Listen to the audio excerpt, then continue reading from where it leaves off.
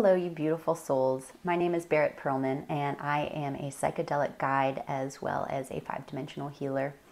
Today I want to talk to you about my experiences with Bufo, aka 5-MEO DMT.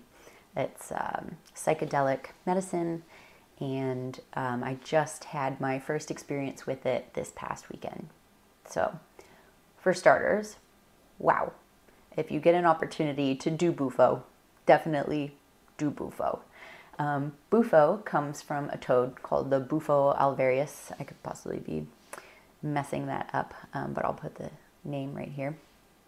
And yeah, it's a secretion that comes off the toad, and then it's put on a device in a vial and lit on fire and smoked. So, wow. Each experience lasts about 5 to 10 minutes, I believe, for each person. So I started with a fairly big dose for my first time because I am a pretty experienced psychonaut. And wow, it starts to kick in within about 15 to 20 seconds. And the feeling of love just starts to radiate everywhere, from the inside out, almost like cosmic waves of energy that start to surround you. They surrounded me in this yellow, orange, green light. And from there, I just remember feeling this sigh escape my body from my kundalini line, my chakra line, the inner depths of my soul, right? Sighed. And for me, that was most of the last of what I remember from the first time.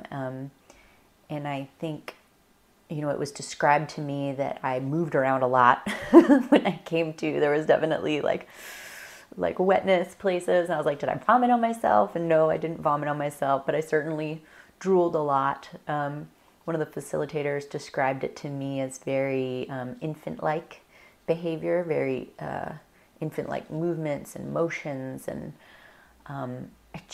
it for me felt like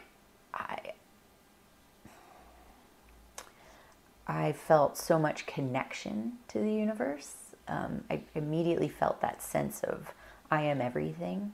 I am all things, almost like my soul got dissolved back into the universe in this loving, embraced way. And then when I was reconstructed, I got to walk away with the memory of what that feels like, because it's so beautiful. And so I sort of came back to and felt this deep sense of relaxation, just ancient, archaic relaxation. And then I got to do a second dose that was apparently a little smaller. And again, just saw these waves of yellow, orange, green. Like, I don't know why it had to be those colors, or why nothing on the red, blue, purple spectrum was there. But then at some point through it, I sort of regained my default mode network, my consciousness, and realized that I could feel the energy. I could sense the energy, and maybe I could send it as a healer. Maybe I could send it places and try to work on my shoulder. There's always stuck in my shoulder. And so then my come down off that one was a bit more abrupt. Like, it was sort of all of a sudden just like, okay, you're here. Like, you tried to do too much. Whereas the come down on the first dose was much more beautiful and much more like I got a chance to flutter my eyes open but close them again, and just lean back into it, just being held in every single beautiful way. So yeah, Bufo really feels like it changes everything. I had heard some other people describe to me, they consider taking Bufo for your first time your awakening. And I would have argued that I'm already pretty woke, right? Like, I lead psilocybin ceremonies, I've done ayahuasca, and I've done DMT. But this was just sort of, they were right. Like, you get these things afterwards called reactivations. And I don't know that they necessarily happen as long as mine did. So later that night, I actually had to hold a psilocybin ceremony for someone. And I had been warned that I might be reactivated on the psilocybin, but for like 10 minutes. But instead, the entire time I was on mushrooms, I was reactivated. And then I even took more after the ceremony was over so that I could sit in this space by myself. And the things that I discovered then, that the universe showed me then, this just rapidly expand on the experience I had in the actual ceremony. I got to toy with the veil between life and death and really realize that there is no death. It's all just energy constantly existing. I got to karmically, energetically make love to a friend's soul in the most beautiful of ways that brought just these tears as our souls combined in this cosmic love and this destiny that we're here together on this planet. And it's so much deeper than romantically desiring someone or not, that was really incredible. And then there was this deep sense of peace that I've never experienced before. And this deep sense of there's more than enough time. And normally I'm the kind of person who's like, doesn't have enough time all the time.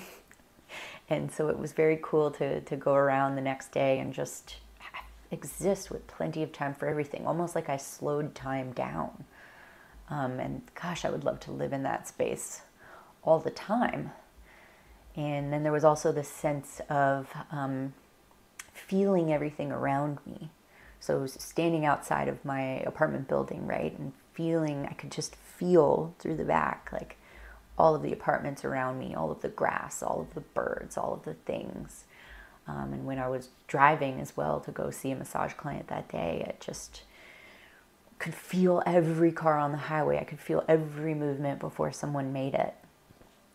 And that was incredibly profound. I would love to stay in that space more and see.